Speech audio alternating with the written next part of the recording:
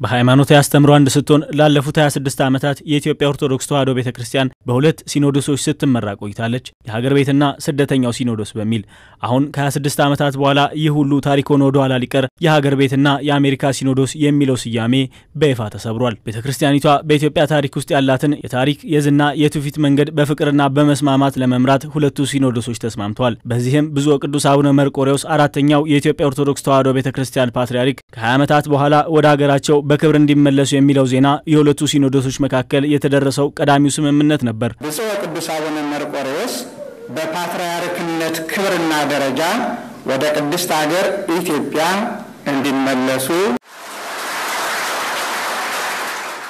ብፁዕ ወቅዱስ አቡነ መርቆሬዎስም በመንበረ ፓትርያርክ ደረጃውን የጠበቀ መኖሪያ እንዲገነባላቸው ተስማምተዋል። ከዚህ ቀደም ሁለቱ ሲኖዶሶች አንዳቸው በሌላኛቸው ላይ ጥለውት የቆዩት የውግዘት ቃልም እንዲነሳ ተስማምተዋል። በቤተክርስቲያኒቱ ብፁዕ ወቅዱስ አቡነ ማትያስና ብፁዕ ወቅዱስ አቡነ መርቆሬዎስ ክብራቸው ተጠብቆ በክብር በተዋሕዶ ሲኖዶስ እንዲያገለግሉም ተወስኗል። ስለ ብፁዕ ወቅዱስ አቡነ ማትያስ በሕገ ቤተክርስቲያን መሰረት ያስተዳደር ስራውን በመስራት ቅድስት ቤተክርስቲያንን እንዲመሩ ለጸሎትና ቡራኬ በማድረግ ቅድስት ቤተክርስቲያንን እንዲያገለግሉ ብፁዕ ወቅዱስ አቡነ መርቆሬዎስ ጸሎትና ቡራኬ በማድረግ ቅድስት ቤተክርስቲያንን እንዲያገለግሉ በተጨማሪም ከመለያየት በፊት የተሾሙት ሊቃነ ጳጳሳት ስማቸውና ክብራቸው ተጠብቆ በሀገር ቤትም ይሁን ከሀገር ውጪ ባሉ ሀገረ ስብከቶች እንዲመደቡ ውሳኔ ተላልፏል። ከመለያየት በኋላ የተሾሙትም እንዲሁ ከልዩነት በኋላ በሁለቱም ወገኖች የተሾሙ ሊቃነ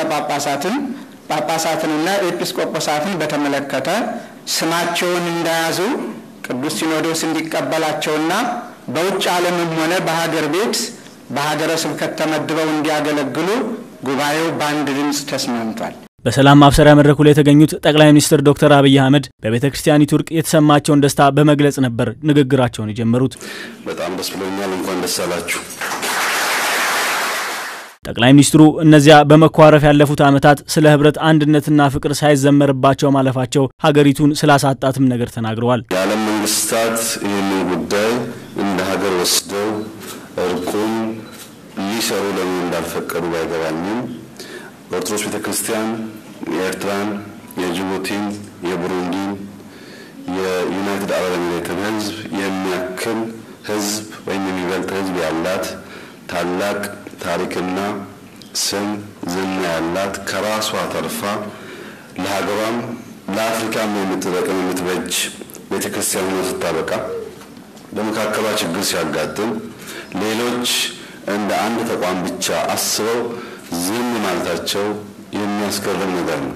ጠቅላይ ሚኒስትሩ በመጨረሻ የእርቁ ትሩፋት በመላው ዓለም የሚያንጸባርቅ እንደሚሆን ተስፋቸውን ገልጸዋል። ስለ ኢትዮጵያ የሚያስብ የሚጨነቅ ኢትዮጵያ የምትባል ሀገር እንዳለች የሚያምን ኢትዮጵያውያን የሚባሉ ህዝቦች እንዳሉ የሚያስብና የሚያምን ማንኛውም ሰው ዛሬ ደስታ ይሰማዋል። ኢትዮጵያ ከዚች ቅድስት ታላቅ ቤተክርስቲያን ውጪ አትታሰብም ነው። ወደ አሜሪካ ሲያቀኑ ያዙት ግንብን የማፍረስ ድልድይን የመገንባት ስራቸው አህዱ ብለውም ጀምረዋል። በኢትዮጵያን ወገኖቻችን ላይ ተገንብቶ የቆየው የመጀመሪያው የጥላቻ ግንብ ዋነኛው ምሰሶ በይፋ ተናደ።